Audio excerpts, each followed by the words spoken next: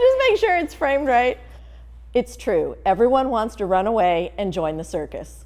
As a kid, I always wanted to run away and join the circus, but growing up in a small town in Utah, there wasn't a whole lot of options for that. My eye was drawn to this neon sign that said Kung Fu and Circus Arts, and I just couldn't resist. That irresistible sign can still be found in the window of the Sophia Isadora Academy of Circus Arts at Park and El Cajon Boulevard. Currently, Danielle Berg and the Circus Collective of San Diego are rehearsing their new show, Cirquetacular. The show will be staged at the Lyceum Theater.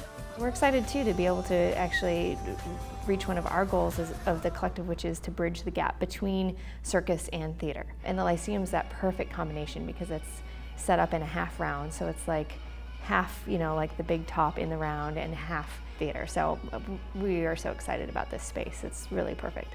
Daniel Nava crafted the script that weaves together the specialty of each performer with dialogue that pushes the story forward.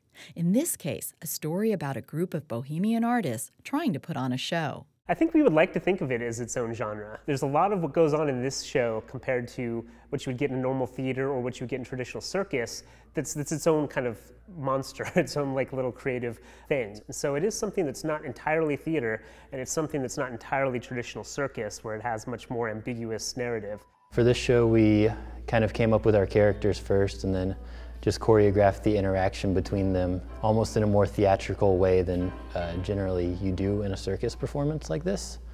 So we came up with the story and we made the story work, and then we fit the tricks in where it was appropriate.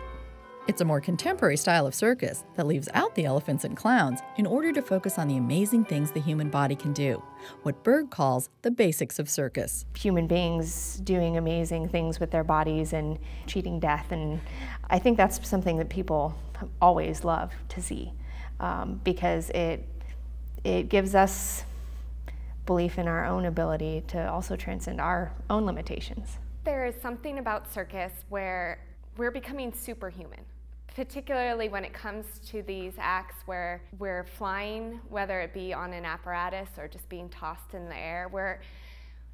We're capturing some kind of fantastical desire. We've all had flying dreams, right? And so I think when I perform, when I do an act, part of it is wish fulfillment, right?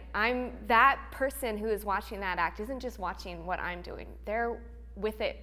They're with me. They're imagining what would it feel like if I were doing that. Some of the stuff they look like they do is almost superhuman. They're holding themselves in places that most people couldn't, and it's like a special effect, like some of the stuff that you'll see in our show. And see up close, with performers seeming ready to land in your lap.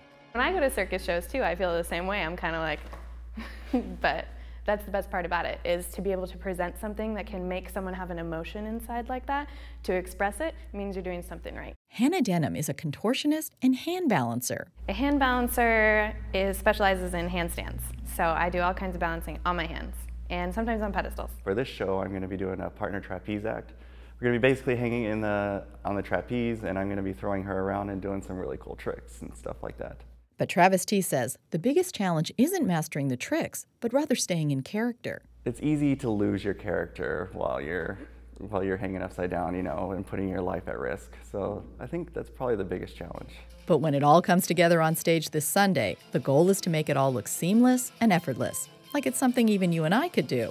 Part of our purpose as the Circus Collective of San Diego is to make circus a little bit more accessible to people. So hopefully we're able to do that. I'm Beth Accomando for KPBS News.